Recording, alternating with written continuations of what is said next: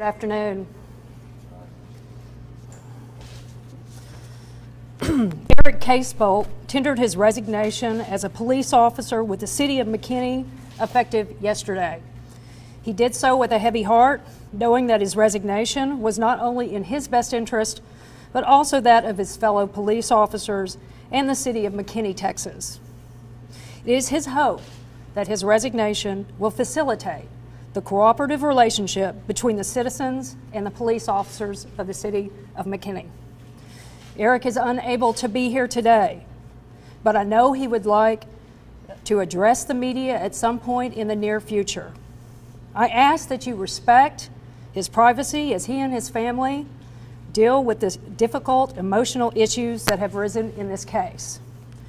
I'm here today as his legal representative to give you Eric Casebolt's perspective. The video that everyone has seen only depicts a small part of Eric's actions that day at the Craig Ranch neighborhood in McKinney, Texas. Eric was assigned the evening shift that day and began working at 6 p.m. His first call was a suicide at an apartment complex where an African-American male had shot himself in the head at a poolside in the apartment complex. The male had done so in the presence of his family, his children, other parents, and children.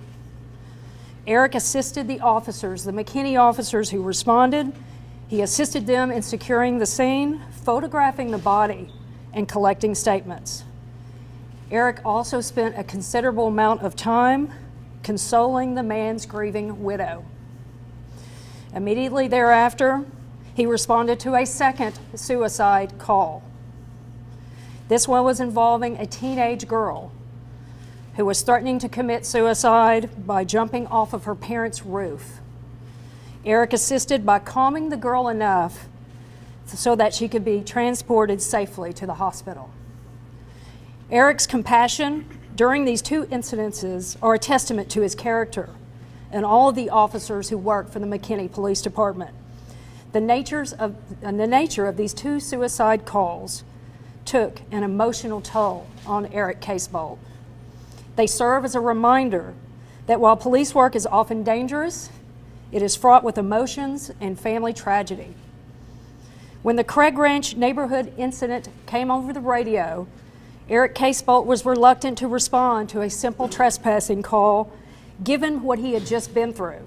He was content to let the other officers handle this call. However, once the call was escalated and responded to possible violent assaults, he felt and believed it was his duty to respond. Eric's actions at the Craig Ranch neighborhood were only an attempt to investigate the reports of violent assaults. His purpose was to interview as many persons as possible to determine who was involved. He believed that those who fled were possible suspects. He was not targeting minorities.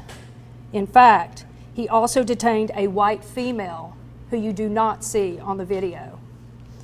His efforts to gather information was hampered by some teenagers